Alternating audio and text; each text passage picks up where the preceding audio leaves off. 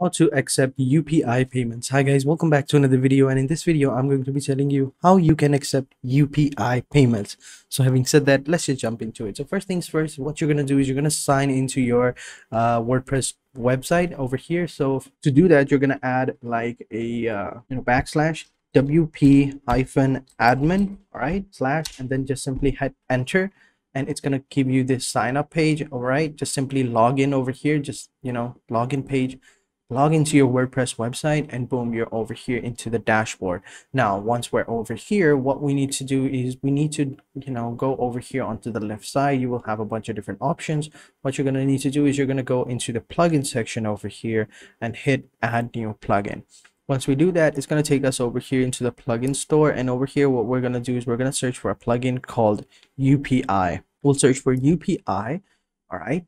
And it's going to give us a lot of different options over here, and this is the plugin that we're gonna install, which is called UPI QR code payments. So just simply click on install, wait for a couple of seconds for it to be installed, and once it's installed, just simply click on activate. All right, so once it's activated, you're good to go. Just find that plugin over here into the plugin store. Over here, as you can see, UPI, we'll click on settings over here, and it'll take us over to the settings for this UPI. So over here in general, here what we're gonna do is, since UPI only works in India, so for that one you're gonna have to change your currency to Indian rupees. Right over here to INR, over here Indian rupees, just simply click on Indian rupees and you're good to go. Over here you will have all of your states. Over here, let me just go with India.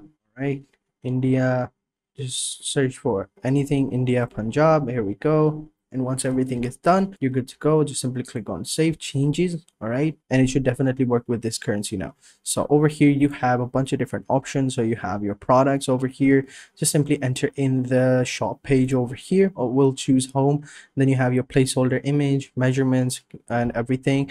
Click on save changes. Remember guys, whenever you make a change, always hit save so that it is always saved, so that it doesn't get lost. For example, if you lose your internet connection or your PC shuts down or whatever, your changes would have been saved.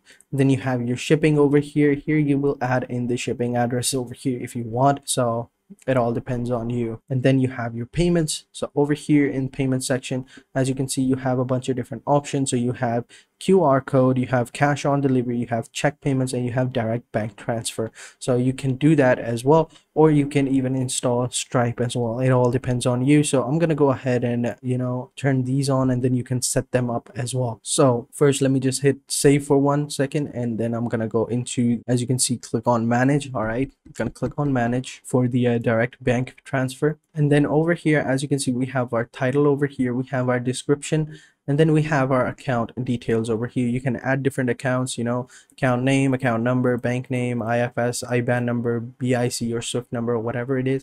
And once you've added that, you're good to go. And the same thing you will have to do with the payment system over here, in the back for PayPal or others, like check payments or cash on delivery. You'll have to do all of those things as well. So once that's done, you have your account and privacy. Over here, you get all your settings for your account activity. You have your emails over here. The next thing, you can add in different emails for different, reasons. So you have email for new order, cancel order, order on hold, processing. These first are going to be for you, for the recipients, not for the customer. And then if you are processing order, complete order, refund, and all of these new accounts, these are all going to be for the customer as well. And then you have new products for Dokan, and Dokan new pending product. This is for you. Product published. This is going to be for the vendors, and then at that bottom, these are going to be for the vendors as well. So as you can see, it's very, very well thought out. You don't have to do a lot of configuration, just add in some basic information. Then you have your integration. So basically, if you want to utilize geolocation lookups or other things, then you can do that by here. Just enter in your Mixmind license key over here. You can find that over here in this location,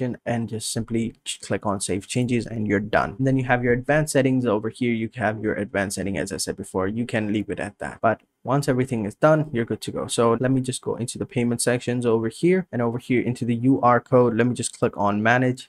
see the UPI Manage Code. Over here you will have your basic settings for UPI QR code. So over here is going to be the title, over here it's going to be the description, and then you have your instruction, your mobile instruction, your confirmation message, your thank you message, then payment status over here, your email. Right, let me just do a little bit of some of these, get these mistakes out of the way real quick. There we go. Okay, everything is done. Yeah, everything looks good now. And then you have your payment success status. It's on hold, pending payment processing, whatever. Your store or your shop name, your merchant UPI, pay now button, pop-up theme, everything over here, and then simply click on save changes and you're good to go. And that's basically it. Now if you didn't want to have UPI payments, what you can do is you can go back into the plugin store over here. Let me just find it. Here we go. Going to add new plugins, and over here just simply search for payments and you will have a bunch of different options as well. So if you didn't want to use UPI, then you can use like WooCommerce, Stripe. All right, you have your payment plugins for Stripe, WooCommerce, you have your PayPal plugin, you have all these different types of plugins that you can use from, and they're all really good. You even have this Forminator contact form, payment form, and custom form builder. So let me just show you how this one works. Just wait a couple of seconds for it to be installed, and then you can go ahead and activate it, and boom, there you go. Now it's installed. Now we just go ahead and go activate it, and if once it's activated, we'll go ahead and get into the settings of it. Now we activated it. Now let's go ahead and find it. So it should be over here. As you can see, this is it. If we go into the settings for this plugin Forminator, as you can see, we have over here the number of forms. Choose the number of forms on your dashboard. We can see it over here. We have the status is over here, it's published and stuff like that. So we have the header over here. This is for the email address. All right, this is going to be the no reply, so that whatever someone gets the email from this plugin, they will realize that they don't have to apply it. They will realize that they don't actually have to reply it, because it's a no reply plugin. And over here on the left side we have a bunch of different ones. So we have the accessibility of it, and then we have the appearance preset. So over here, this is going to be how it looks like, all of the appearance. All right, so this is the design style. This is going to be the default. This is going to be the flat one, the bold, the material, the non, it all depends on you. I think the bold one would look good.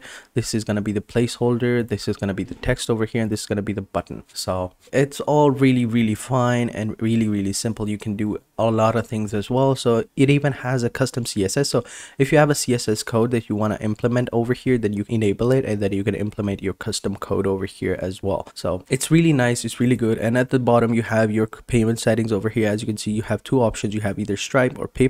Just simply connect your Stripe account or your PayPal account, and boom, that is basically it. And then what you can do is, if you don't like this, you can go ahead and find other ones as well. So as you can see, there are a lot of different plugins as well. So these are all the things necessary for you to know about payments and UPI. So I hope you guys found this video a little bit of helpful and informal, and if you did, be sure to hit the like button and subscribe and turn on post notifications. And if you have any questions or problem, like for example if it's not working for you or you have some other errors as well, then let me know in the comment sections down below, guys. I'll be sure to help you out any way I can. So thank you guys for watching, and until next time, take care and goodbye.